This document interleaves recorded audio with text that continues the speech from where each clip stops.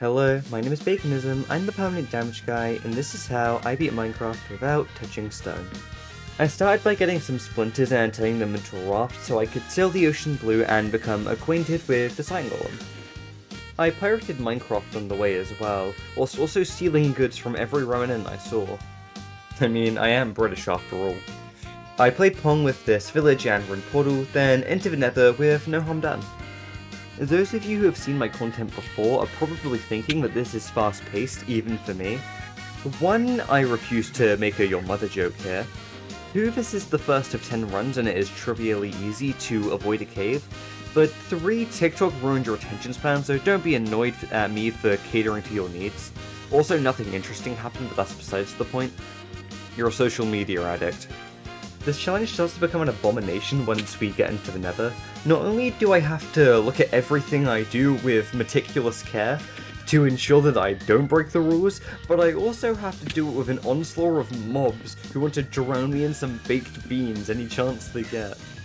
But first, let's enact a Dora the Explorer segment, because I found way too many bastions and next to no fortresses.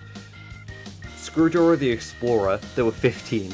I know this because I ran about 6,000 blocks, and I refused to look for them amongst the 4 hours of footage that I was running this distance.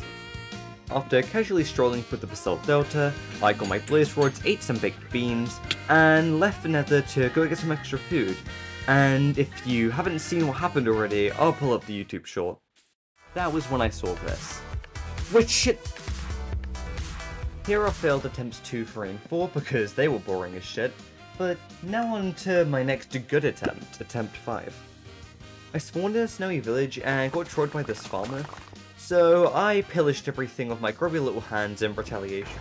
Then frolicked to the neighbouring plains where I found another village, and also a lava pool and a pillager outpost, but I don't see who asked. Oh. I guess I did, huh.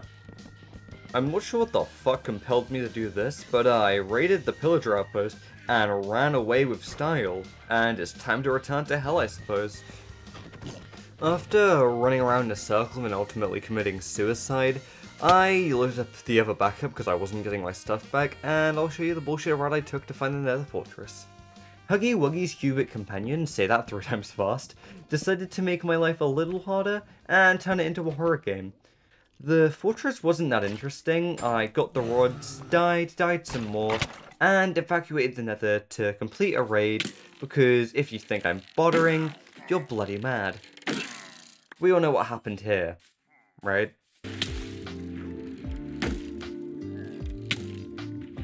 I'm sorry, someone fucking cared to explain that bullshit. I've never seen a pillager become an auto-fire turret.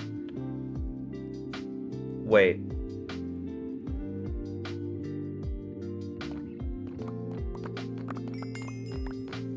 Here are attempts 6, 7, and 8, and alas, my final attempt, 21 hours later. I wish I was exaggerating. Once again, I plucked the splinters from my hands and molded them into a boat, of which I used to sail the 7 seas. I saw some bitch's cat, and no, I didn't misspeak, and then did my British act of taking someone else's stuff and claiming it's mine. Me and insert name here slept peacefully before I ransacked this village and unexpectedly abandoned it. As well as insert name here, I didn't want to leave them behind, however, they didn't go in. In retrospect, this cat probably would have been more hassle than help, but would have been nice. After the bitch got her revenge, I set out in hopes of finding another fortress. I played hopscotch with Demise Incarnate and got some incredible bartering luck with my 14 gold. After a lot of nothing, I played in the mud like the pygmy religion I am, and then found the Nether fortress.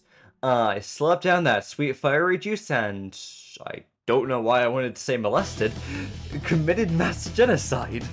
But you only get the fruits of my labor. I did a very small amount of bartering, committed many more egregious acts, and used this ruined portal to leave hell instead of walking 400 blocks because I'm lazy. This is the furthest I've made it out of any of the runs thus far, and after a quick marathon I was above the stronghold, so you can imagine that I was getting pretty pumped.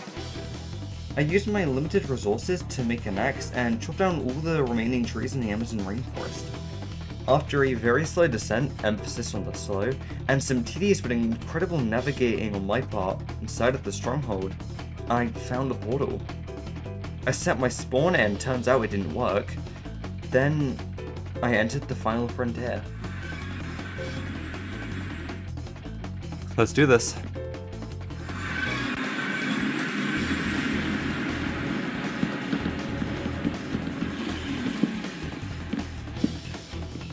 Wait, I placed my bed on slabs, so I'm gonna fall through those if I die. Well, that's no time to worry about the cold embrace of death and failing this chip. Fucking hell loud. Ow.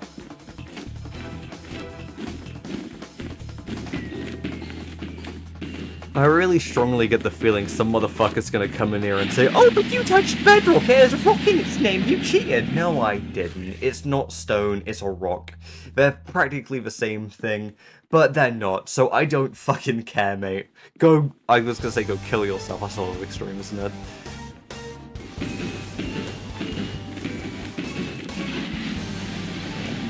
Right, okay. Well... he's gonna fly. Oh, damn, okay. Never mind. I honestly turned around and expected to get, like, faceplant with a fireball. I shouldn't jump at him like that. He's gonna hit me one of these times. There's just no easy way for me to break the goddamn crystal, so I'm stuck having him just fucking run away. Don't look at that. Run away and then have to... it's just pain. Don't fireball me. Okay, he didn't fireball me. Is he punching again? Oh my god. This look is... oh, that's a little inconvenient. Screw it. That was the fastest perch yet. He literally just left and immediately came back. God damn. Alright.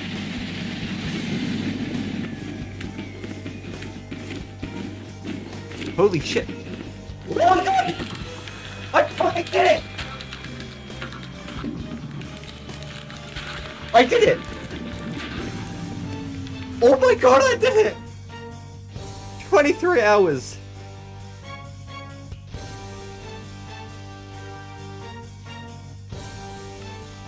Oh my god, yeah, as I said about the bed.